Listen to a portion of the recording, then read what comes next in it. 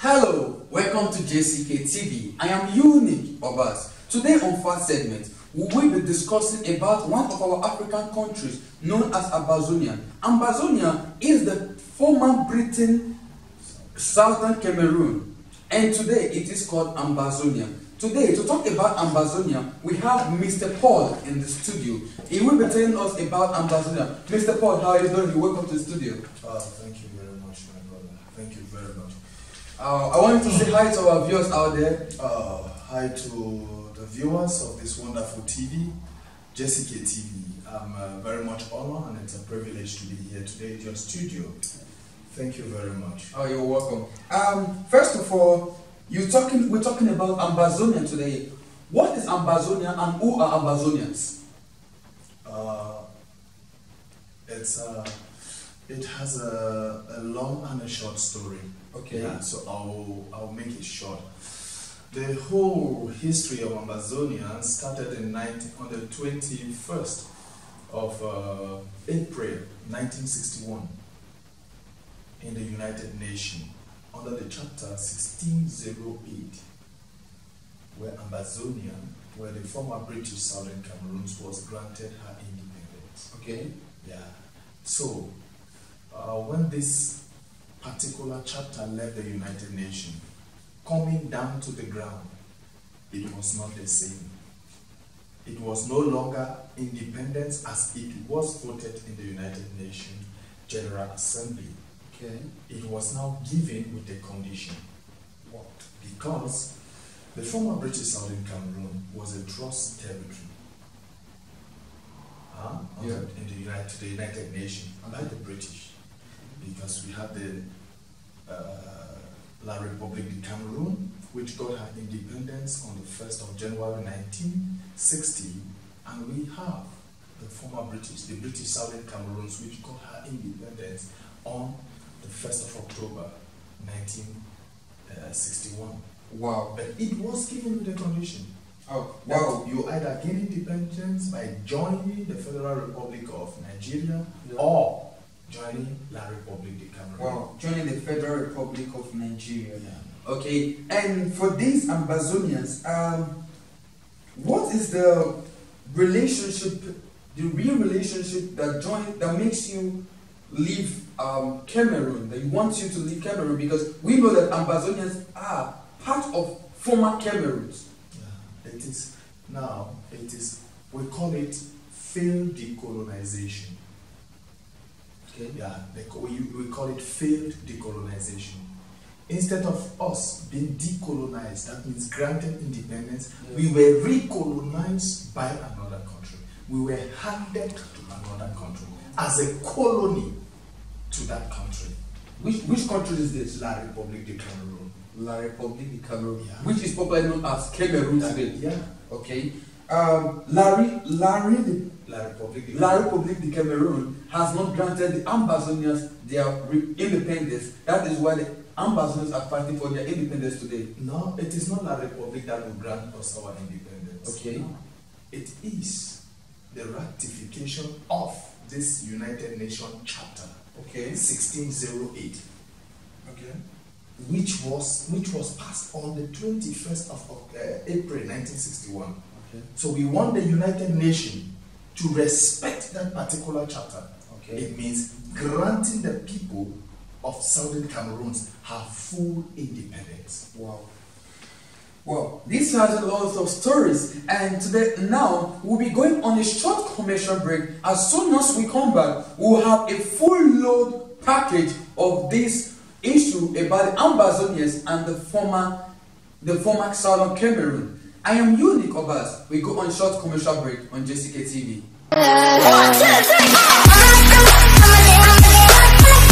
Welcome back to JCK TV. We just come back from our commercial break, and we still have Mr. Paul in the house. Mr. Paul, my question to you now: what is the conference? What is really causing this problem in Ambazonia today between the Cameroon and the Ambazonia? What is causing this real problem? Yeah.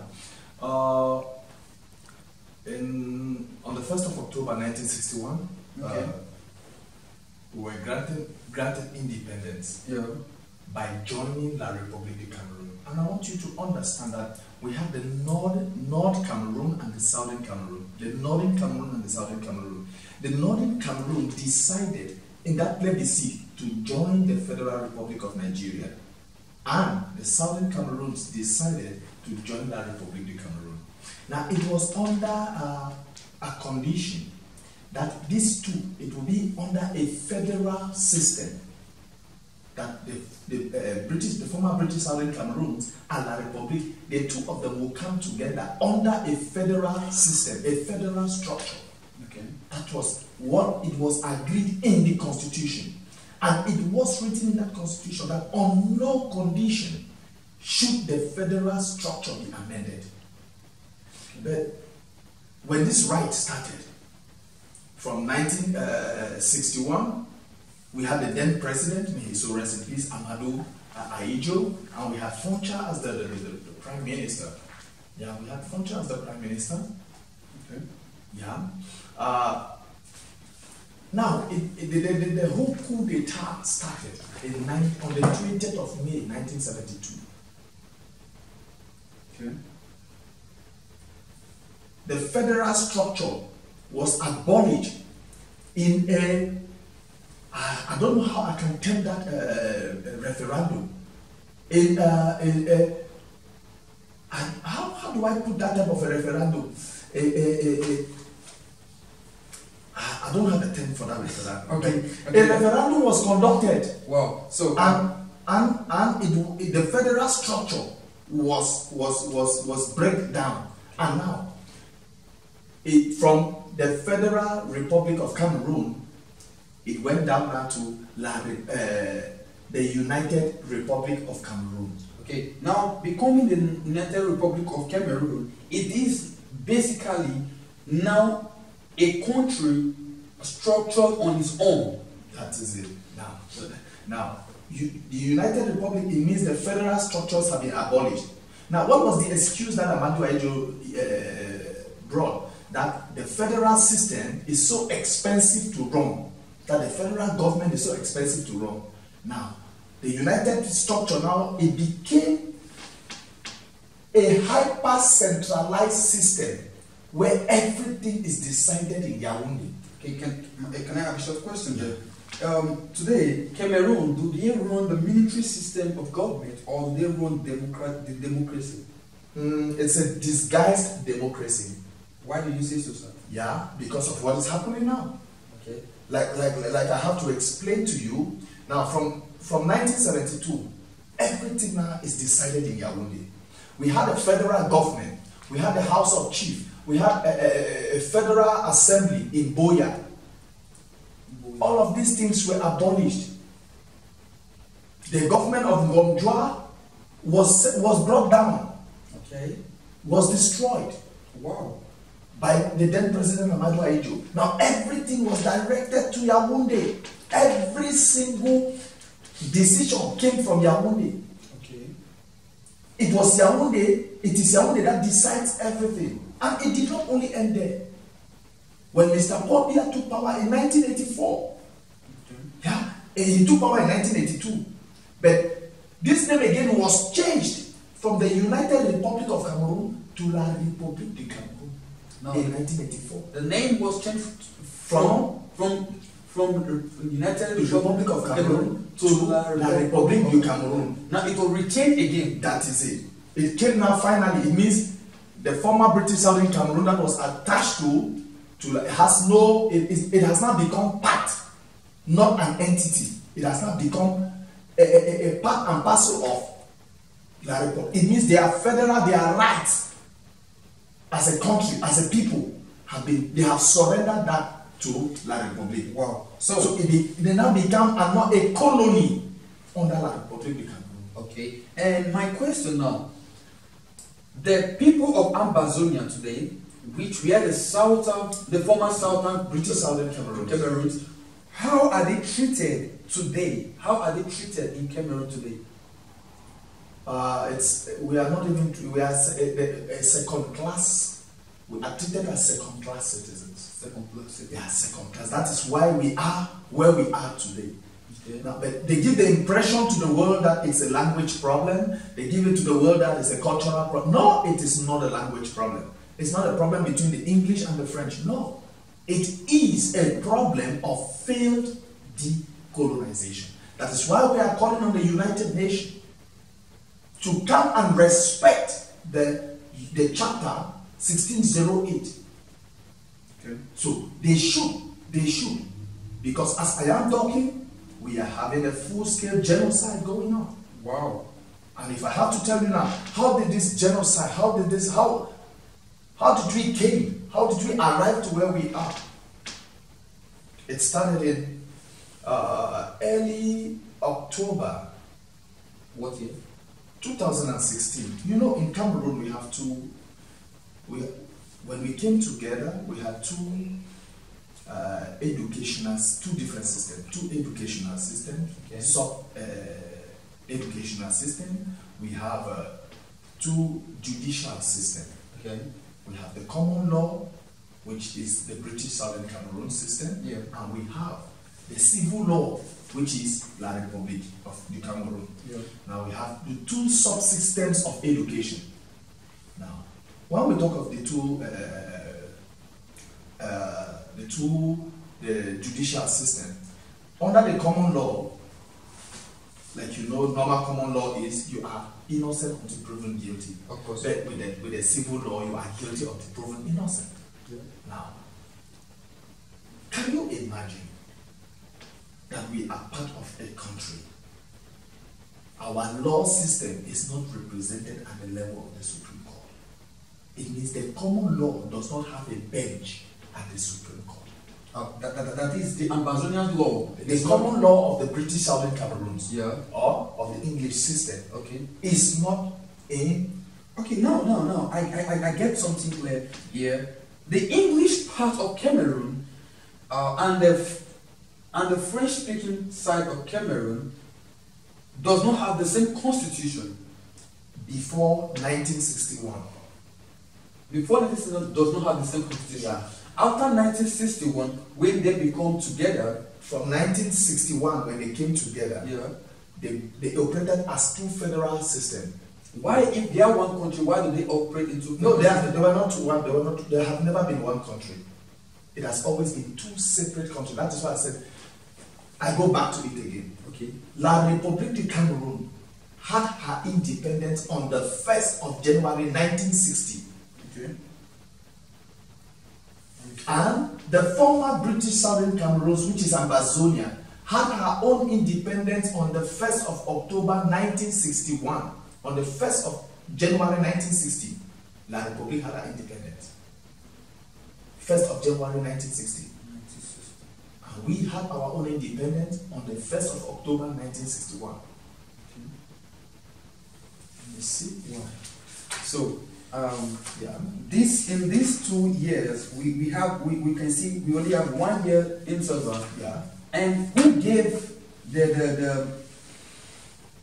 who gave them the independence? Did the Ambazonians get the independence from the Cameroons, or they get the independence from the United Nations? From the United Nations. From the United Nations. Why has the United Nations not proven themselves the law? There was an international conspiracy when this independence, when this chapter left the United Nations. I explained it earlier. How do we prove this? Yeah, because when it came down, for this independence to be handed to the people, it was handed with a condition. That is where we are today. What is this You condition? will be granted independence by joining the Federal Republic of Nigeria or La République du Cameroon. Oh. So why are Ambazonians? Why have they not decided which of the countries are they going to support? Is it the Federal Republic of Nigeria or the Federal Republic of the La Republic of Cameroon? Part of the Northern Cameroons voted in that plebiscite on the 11th of February 1961. They voted in a plebiscite. They said, okay, we will join Federal Republic of Nigeria. Okay. While the Southern Cameroons, which is the Federal Republic of Ambazonia today, decided to join La République du Cameroon. If they decided to join La Republic of Cameroon, Why are they fighting for their freedom? That is why I'm explaining today. That is why I'm If they decided to be in parts of Cameroon, why are they fighting for freedom? Yeah, because certain aspect of this union was not, were never respected. What are those aspects that are not respected? We came together. There was no treaty of union. When two nations come together, they must sign something what they call the Treaty of Union. It means two states have come together, two nations have come together. Yeah. But up to today, there is no Treaty of Union. There's no union treaty between La République du Cameroon and Southern Cameroon. Okay. So which makes us in an independent nation. On paper, we are an independent nation. On paper? Yes. Can we get some proof that's documented? Yeah, because there is no union treaty between the two nations. We were voted. Our independence was voted in the United Nations. Okay. So there is no binding document between La République and the former British Southern Cameroon. By constitution, as the United Nations granted Ambazonians freedom. Yeah. On the paper. On the paper. Yeah. That's why I quote this chapter to you. If the United Nations has granted Ambazonians freedom by document or by paper, why has the Cameroons not given them the total freedom? It is not Cameroon to give us our independence. Why we already have our independence. Okay. What we are fighting for now is the restoration of that independence. If this independence was granted to you people by the United Nations, why is it not restored? It is an international conspiracy. I repeat the statement again. It's an international conspiracy with the help of France, because France is the godfather of La République. France has a secret economic treaty with La République. We cannot really mention some international countries' name because it's a live program. We have to be very careful on some international countries and international communities' name will be mentioned. When you are speaking history, you don't have to avoid names. When you are talking history, it is fact. Yeah, we understand. We don't have to. We understand because these countries are countries of their own in places, so we have to be very careful about this. So we have been watching some videos in Cameroon, and we see the killings every day, the bomb blasts, and the people dying every day, the massacre in the La République, Cameroon, and the Ambazonia. So what is the cost of all this? Like I said, it started in early October 2016 when the lawyers, joined by the teachers in late November, demanded certain rights. Like I told you, the lawyers in a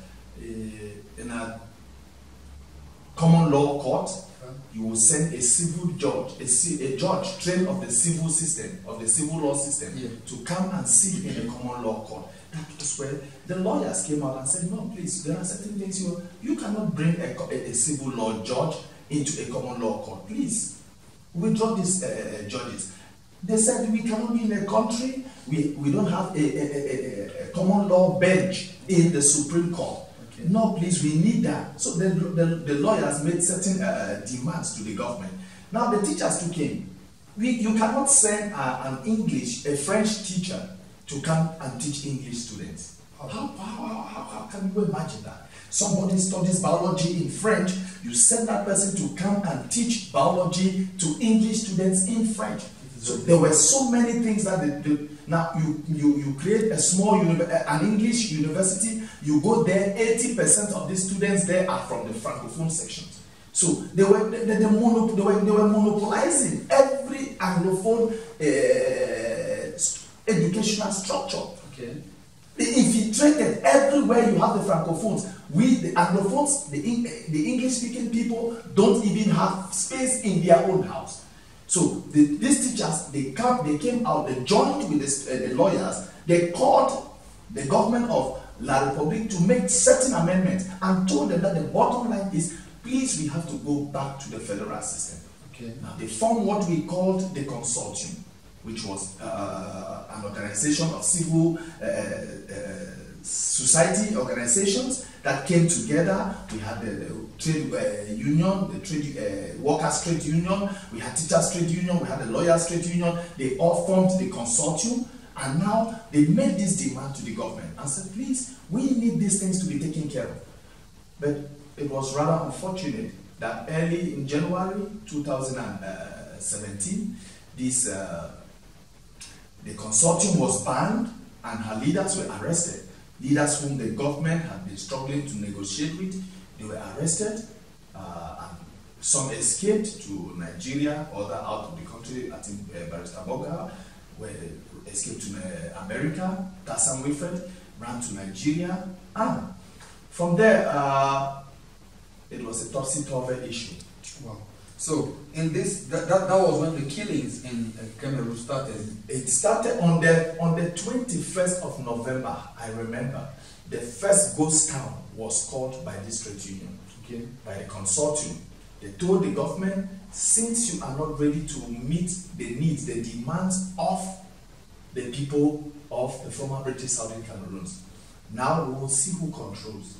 There will be no school, nobody will go out. On Monday, the 21st of November, everybody will be locked. There will be total shutdown of the former British Southern Cameroons. There will be a total shutdown. I mean, total shutdown, and that is how it happened till today. And every Monday, till this date, from the 21st of November till this date that I'm talking, every Monday is ghost town to show the government of the Republic how resolved we are. Now, on that same Monday, we had one guy, Mancho Bilisi, a journalist in one of the Atinabakwa FM radio station. He carried a coffin, put on his car, drove that coffin to the street, and made certain demands that the roads are bad in Bamenda. He made his own demands that the roads are bad, this, that. He spoke so many things. Let me tell you, the government, instead of calming this thing with dialogue, there was a full-fledged repression from the government. That is when the shooting, the killing started in in Ambazonia by the military of Mr. Pobia till this day that I'm talking. Wow. And it has evolved, which if I'm given the time, I will explain the evolution from the consortium, how it works until today. We are working with an interim government. Wow.